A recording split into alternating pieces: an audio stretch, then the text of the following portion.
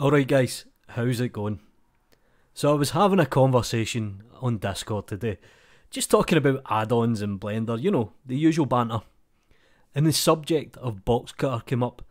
Now I'm a big advocate for Boxcar, it's a great application. In fact, it's the best thing since sliced bread, pardon the pun. So I recommended this to a user, and to cut a long story short, he basically says, look, I don't have the funds at the moment, I can't afford it, is there an alternative? And the answer to that is, this is Blender. Of course there's an alternative. And this actually comes inbuilt with Blender, and it's called the Carver tool. It's been around for quite a while now, so good chance you might have seen it.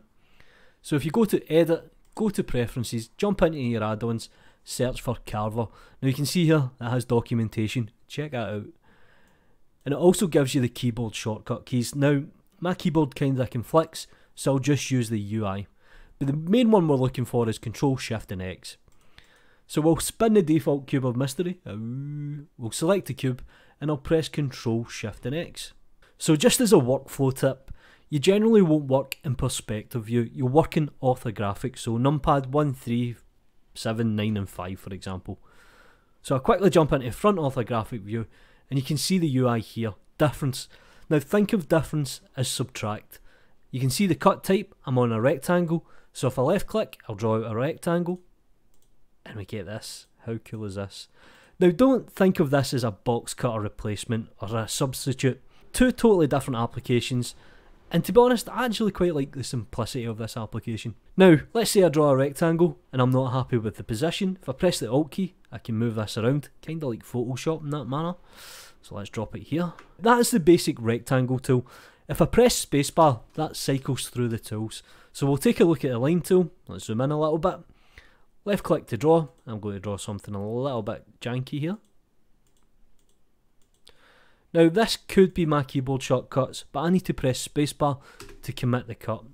We get something like that. That's the line tool. And let's take a look at the circle tool and guess what this is going to do. It makes a circle. Surprise, surprise. Now, you'll notice one thing, it says subdivision, and look at the faces here, it's very low. So I'm going to press X to put the subdivision right up. I'm going to make another cut here.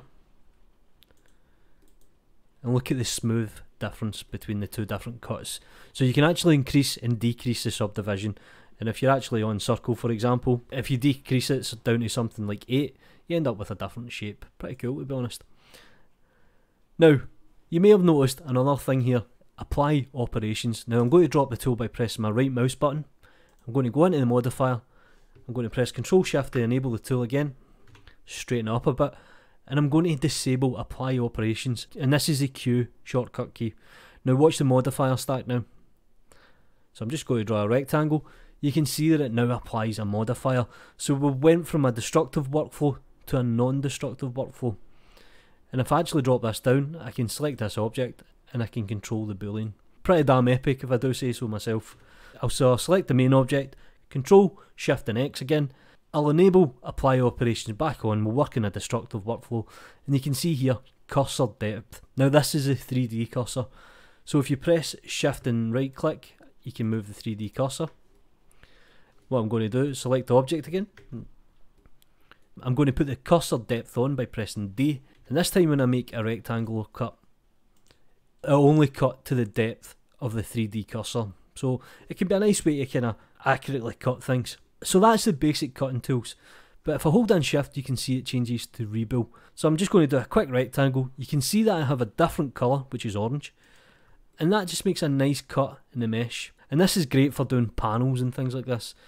And it actually separates them into its own object. So I can actually select this as an object.